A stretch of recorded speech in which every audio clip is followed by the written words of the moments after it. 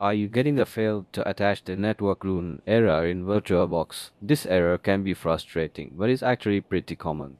It usually happens when VirtualBox can't properly connect your virtual machine to the network adapter on your computer. This can occur if you recently changed your Wi-Fi adapter, updated your drivers, or simply if VirtualBox settings got misconfigured. The good news, it's a quick and easy fix, and you don't need to install or reinstall anything. Let's jump right into solving it. First, open your VirtualBox Manager and go to the settings of the virtual machine that's giving you the error. Next, click on the Networks tab from the settings menu.